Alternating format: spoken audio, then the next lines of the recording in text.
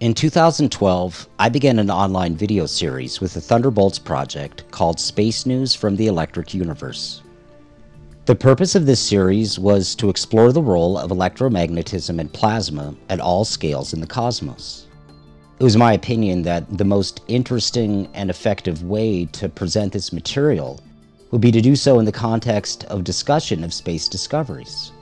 Beginning in the late 1990s, through my father David Talbott's relationship with physicist Wal Thornhill, I was in the privileged position of having direct access to the chief proponent of the electric universe.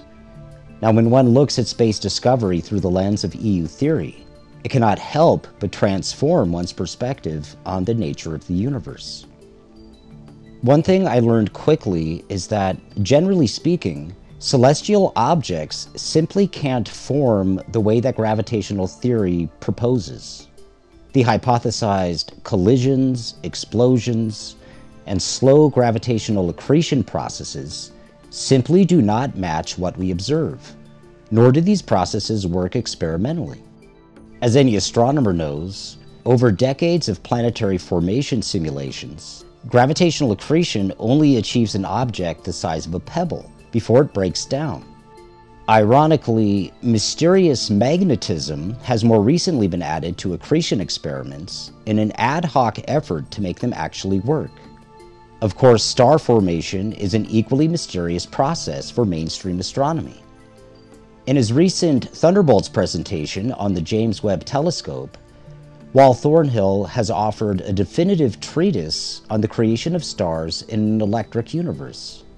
Thornhill has contrasted the predictive success of the standard hypothesis of stars, where they form by gravitational collapse and accretion, versus the electric universe and plasma cosmology view of stars, where they form by the electromagnetic Z-pinch. Over the last decade, I've done my best to articulate this viewpoint when reporting on the relevant scientific discoveries.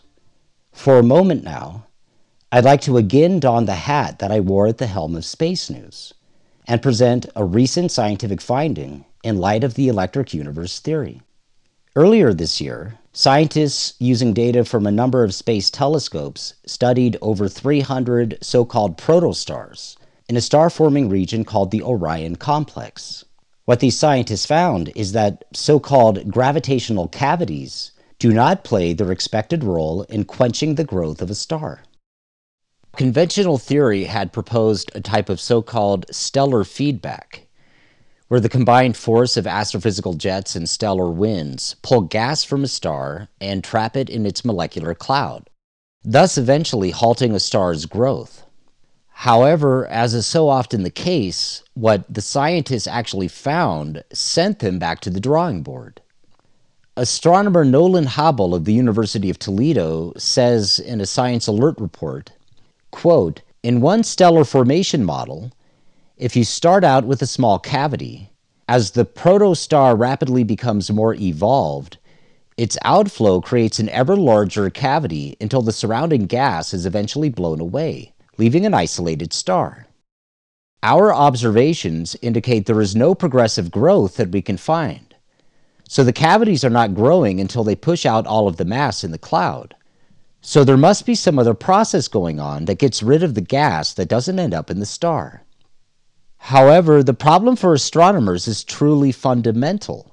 How can one hope to resolve the mystery of how star formation is quenched if one doesn't understand the formation process itself?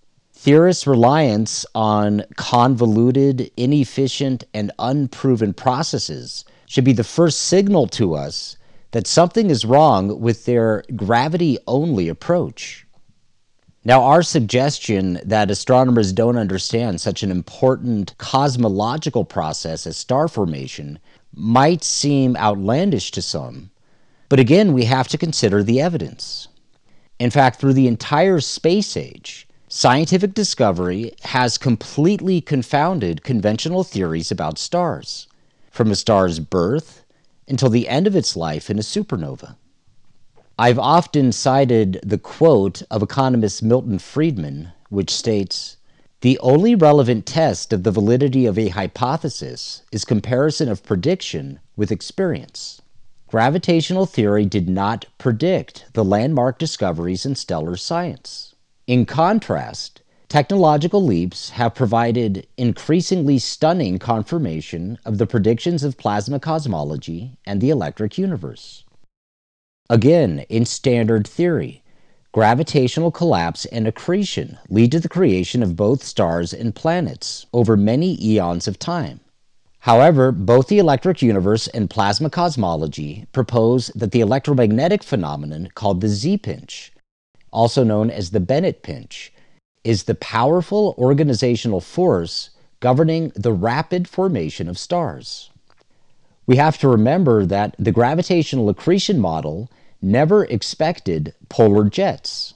They had to be accommodated with a cover story involving the usual suspect, which is magically generated magnetic fields, when scientists discovered them coming from some bright stars.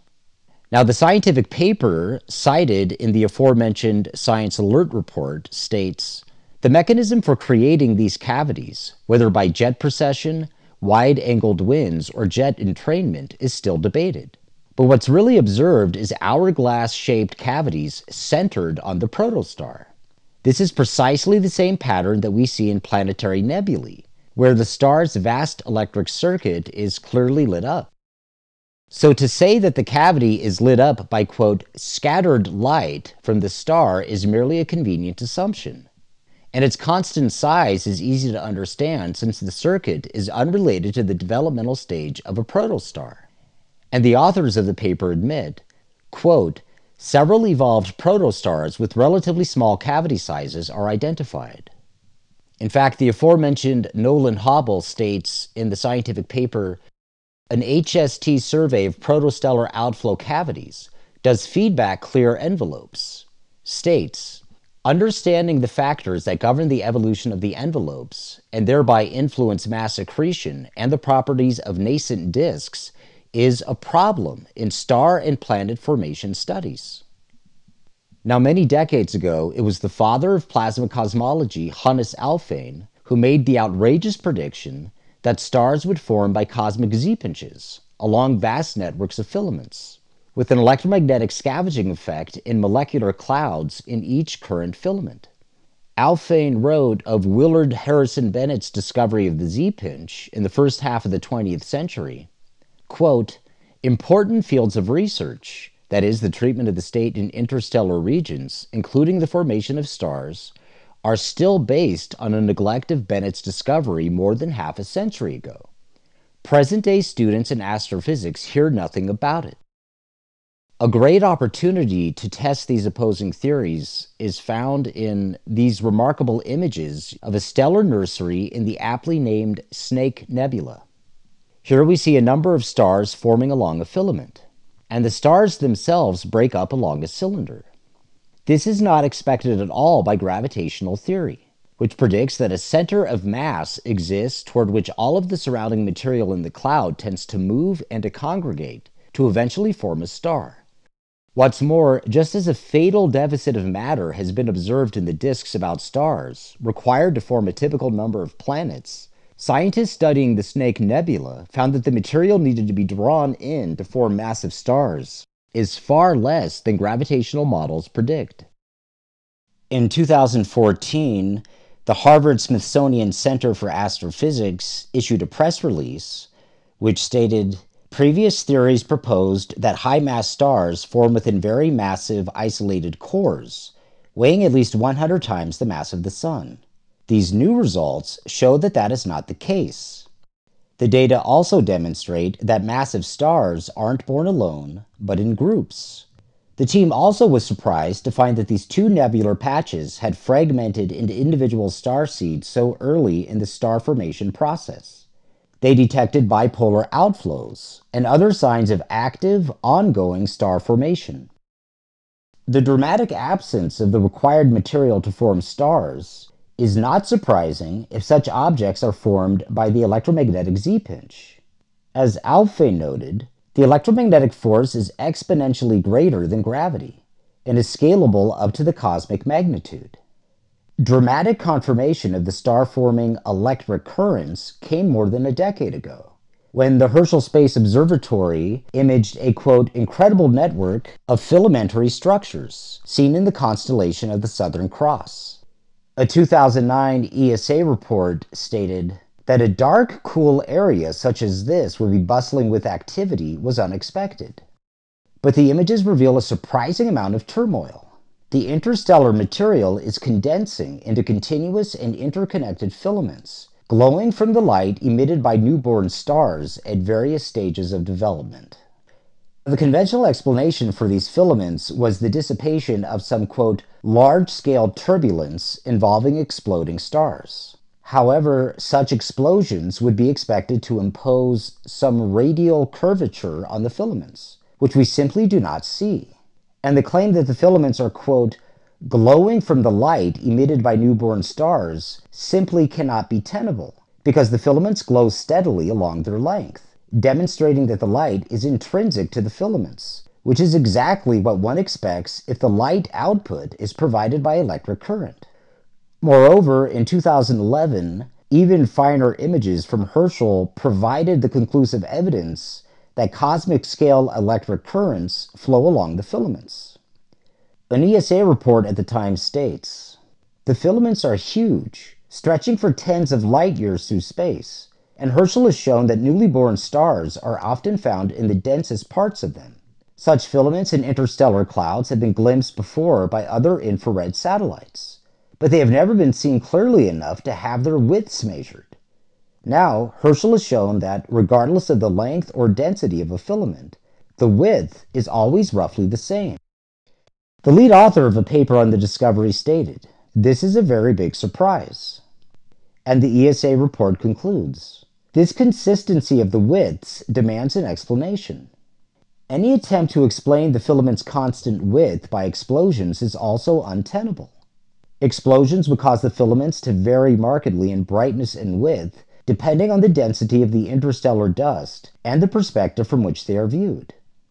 Several years ago, Thornhill wrote of this groundbreaking discovery, quote, "The constant width over vast distances is due to the current flowing along the Birkeland filaments, each filament constituting a part of a larger electric circuit.